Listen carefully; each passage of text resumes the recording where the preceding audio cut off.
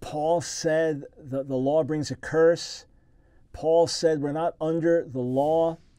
Paul said that the law was just a schoolmaster, a pedagogue to lead us to the Messiah. Now that we've come to the Messiah, we're no longer under the law.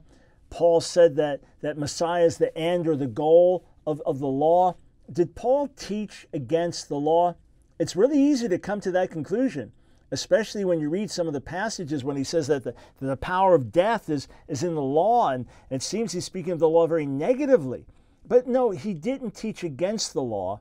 He taught against the misuse of the law. He taught against a wrong understanding of the law. And here's what he wrote in Romans, the 3rd chapter, as he's addressing these very issues. Romans chapter 3, Paul says this: "Do we then overthrow the law by this faith? By no means. On the contrary, we uphold the law." Okay, so number one, Paul is saying that the law rightly understood does not make us righteous, but the law rightly understood brings us to the end of ourselves. So we recognize our own sin and our need for mercy and our need for a Savior. That's one of the purposes of the law, of God's teaching. That's number one. Number two, that it's the law itself that tells us we're justified by faith. So as we preach this message, we are reaffirming what's written in the law.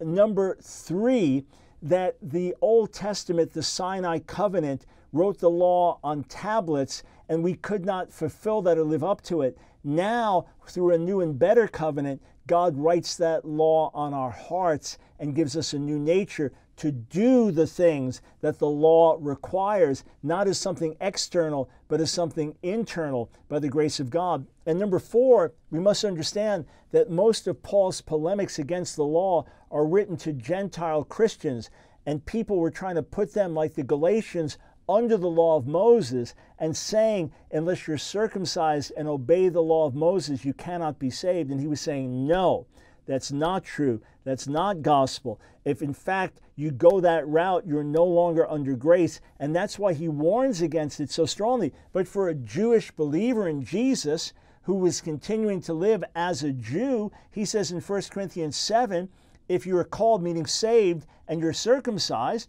don't become uncircumcised. Don't stop being a Jew or living as a Jew. Just do it now in light of the new covenant and in the fullness of the Spirit. But if you're saved uncircumcised as a Gentile, don't try to become a Jew. So he doesn't teach against the law. He gives us a right understanding of it and then makes us understand that, in fact, we've died to the Sinai covenant and live now in the newness of the new covenant. Hey, friends, check out our resources. Sign up for my emails at askdrbrown.org.